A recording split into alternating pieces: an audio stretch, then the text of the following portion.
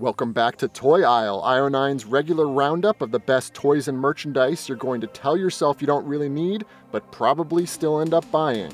This week we've got an inflatable prehistoric Spider-Man, some hot dog fingered gloves that will make you feel right at home in Everything Everywhere All at Once's Multiverse, and some early festive decor from LEGO. So what are you waiting for? We're just a few months out from Black Panther Wakanda Forever hitting theaters on November 11th, making the internet a minefield for those trying to avoid spoilers from the film. If you count yourself among them, then look away now and avoid the LEGO website at all costs, as the company has revealed the first of what will probably be many new sets based on the film. The 355-piece King Namor's throne room, retailing for $35, gives us another good look at the film's baddie, Atuma, while the 355-piece Shuri's Sunbird, retailing at $50, might be another set worth getting for the minifigures alone, as it includes Riri Williams in her Ironheart Mark I suit. Both sets will be available starting October 1st. The Multiverse gimmick has opened the door for every imaginable pop culture character mashup, including the only thing better than a wall-crawling web-shooting teenager, a wall-crawling web-shooting teenage Tyrannosaurus Rex. The release of the Edge of Spider-Verse comic officially introduces a T-Rex version of Peter Parker, and it didn't take long for Jazzwares to spit out a variation of those popular inflatable T-Rex costumes that looks like Spider-Rex, as well as a venomized version Venomosaurus. Both are available now for pre-order for $100, with shipping expected in early October.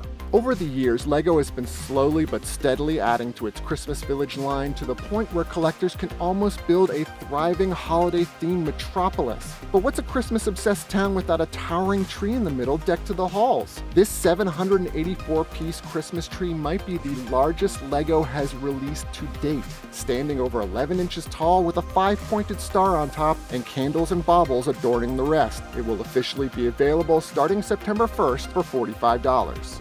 New Wave Toys is probably best known around these parts for its foot-tall, fully playable replicas of classic arcade machines. But no miniature replica arcade is complete without a reliable source of caffeine. So later this year, New Wave is introducing a pair of 12-inch tall, 1/6 scale replica Coca-Cola vending machines that actually accept tiny coins and release tiny cans, but also open up so that you can store and chill real cans and bottles of pop inside them. Both the new Coke and Coke Classic versions are available for pre-order now for $140.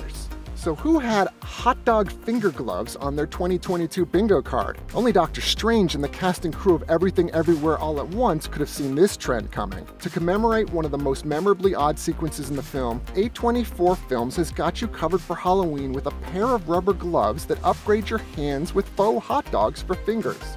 It's the best $36 you'll spend all year, assuming you don't intend to actually get anything done while wearing them. To read more about toys and collectibles, check out gizmodo.com/io9.